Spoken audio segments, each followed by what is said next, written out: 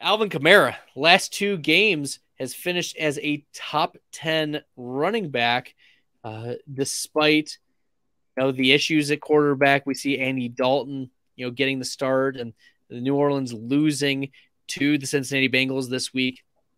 But Alvin Kamara has now handled 19 and 23 carries each of the last 2 weeks. He's on pace to break last season's record of 240 rush attempts, right?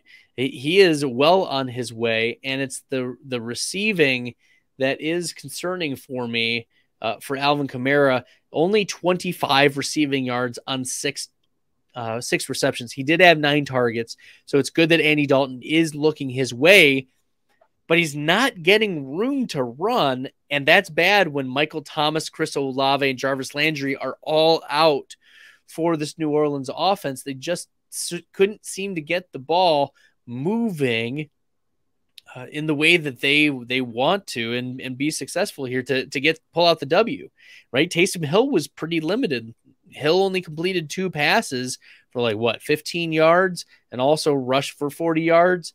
Kamara is a low-end running back 1 moving forward. I don't know what else to say. As long as some of the wide receivers are out, he's going to get the high target share, 9 targets in this game against Cincinnati. But he didn't fall in the end zone. If he would have fallen in the end zone, he'd be the running back 3 on the week, behind only Jackson and Stevenson.